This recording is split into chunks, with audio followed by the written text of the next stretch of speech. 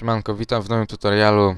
Tym razem pokażę wam, jak stworzyć efekt neonu wokół ciała, czy wokół jakiegoś innego przedmiotu. Taki fajny, spotykany często na stronach. Zaczynamy po prostu od odpalenia Adobe Photoshop. W moim przypadku jest to CS2. Wchodzimy w Google w celu wyszukania jakiegoś zdjęcia lub takowe posiadamy. Sobie coś wyszukamy. O, mamy coś takiego. To jest dużo używane. Wezmę. Może to. Nie, jednak nie. No dobrze, weźmiemy to. Tylko pokazać wam. Kupiłem obrazek, tworzymy nowy dokument w Photoshopie. Wrzucamy go.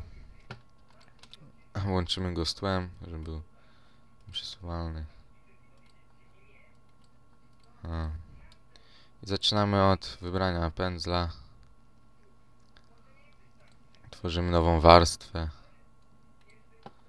I robimy, klikamy, robimy takie zygzaki wokół ciała.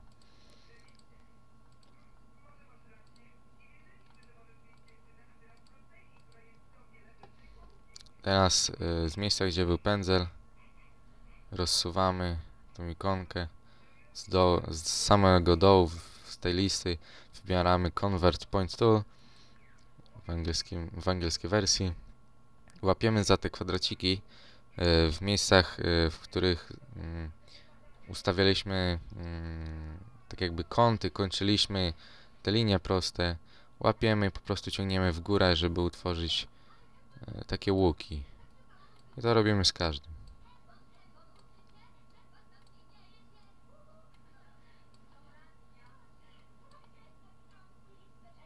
Ok, wychodzi coś takiego. Teraz przechodzimy do pędzli, do bruszy. Wybieramy wielkość na 5 pikseli. Teraz wybieramy znowu pędzel. Tylko wybieramy Convert Point Tool, tak jak było wcześniej. I klikamy Stroke Path. Jest tutaj. Zaznaczymy Simulate Pressure, wybieramy z listy Brush. Dajemy OK i wychodzi nam coś takiego. Żeby usunąć te linie wektorowe, zaznaczamy cały dokument. No i klikamy po prostu Delete, żeby usunąć. I zostaje nam na nowej warstwie takie coś, taki neonik. Teraz przechodzimy, dajemy efekt obwódki, takiego światła wokół. Możemy wybrać dowolny kolor. Ja wybiorę akurat, weźmiemy, nie wiem, weźmiemy niebieski. Mamy na 10%. Size 6.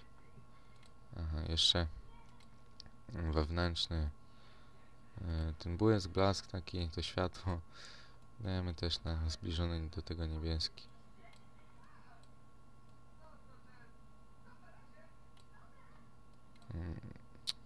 O, nie błysk, tylko wewnętrzny cień, bo to nie będzie tego widać. Dajemy na ten kolor niebieski, taki zbliżony. Mamy dystans na 0 pikseli. Wielkość na 3. Dajemy Enter. Wychodzi nam coś takiego. Oczywiście możemy to polepszyć. Zrobić, nie wiem, powiększyć tutaj. Zrobić coś takiego.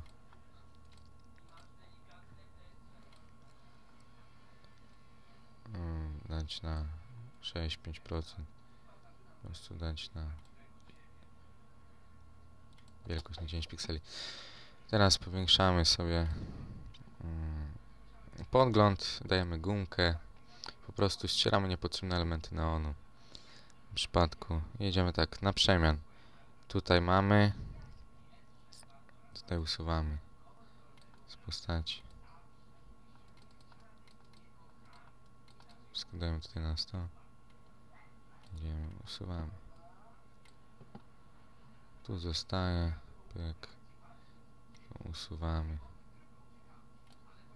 Tu zostaje. Tu Usuwamy. Zostaje. Usuwamy. Tu zostaje. Znowu usuwamy. Tam zostaje. No i uzyskaliśmy to taki efekt.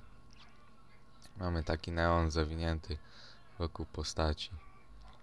Mam nadzieję, że moje tutoriale pomogą Wam w nauce tworzenia grafiki. Dziękuję za obejrzenie mojego tutoriala i zapraszam do oglądania kolejnych.